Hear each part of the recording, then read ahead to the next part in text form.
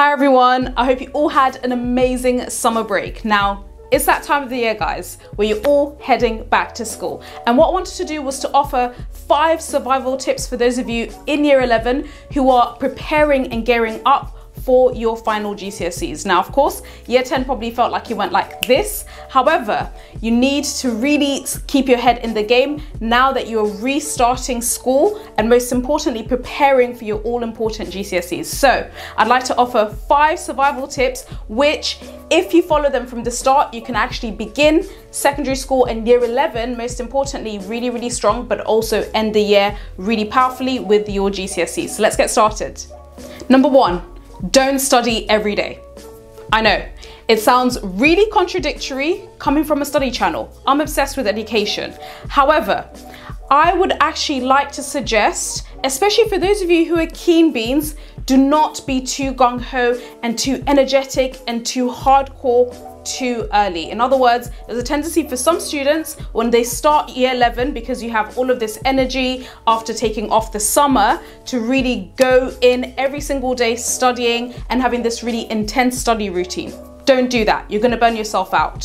What you want to do between now and your first set of mocks in November is set aside 5 days a week, ideally weekdays, Monday to Friday. Put aside 2 to 3 hours after school to get up on your homework, get your revision card started and so on. However, then you study every day 2 weeks before your mocks. And most importantly, after the Christmas break in January, that's when you really amp it up to daily study with lots of intense hours. Do not burn yourself out too early by studying every day. Number 2, don't skip school unless you have to. Now, one thing you're going to find as year 11 progresses is everything is going to really be amped up in terms of speed. In class, teachers are going to be moving at a way faster speed than year 10 and even younger years. You're going to find that the workload is going to really pile up. Therefore, what you want to do is change your mindset to lessons and days at school. See 1 day in school as equivalent to a week's worth of regular school between year 7 and year 10. Meaning, if you do skip school, you will have a lot to catch up on. It will all pile up and the stress is going to be insane. So, unless you absolutely have to, make sure you don't skip school throughout year 11.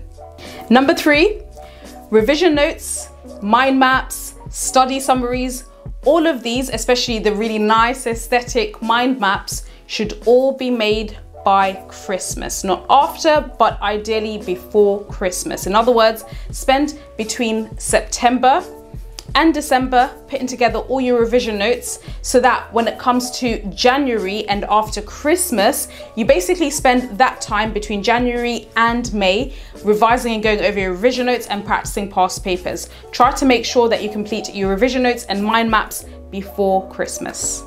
Number 4, mock exams are crucial.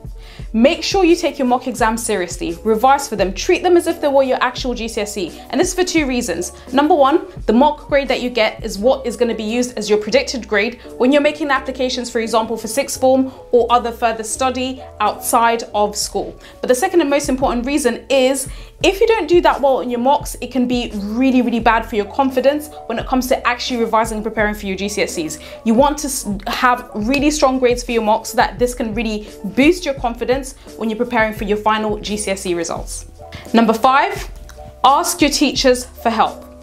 Now, maybe if you're shy, or maybe if you don't want to be kind of seen as a little bit too geeky, you might be reluctant to ask your teachers for help. Don't do that to yourself. Firstly, remember that your teachers are there to help you. And this is really going to be the final time between September and April that you're going to have lots of contact time with your teachers in order to ask them the questions that you want.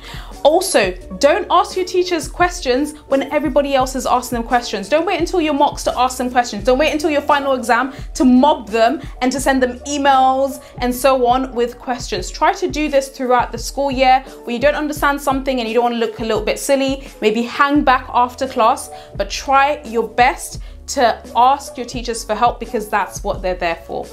So that's really it when it comes to the 5 survival tips for year 11. Thanks so much for listening, guys. And if you want to see a specific video on a topic or any other suggestions that you may have, please do drop them in the comments section below.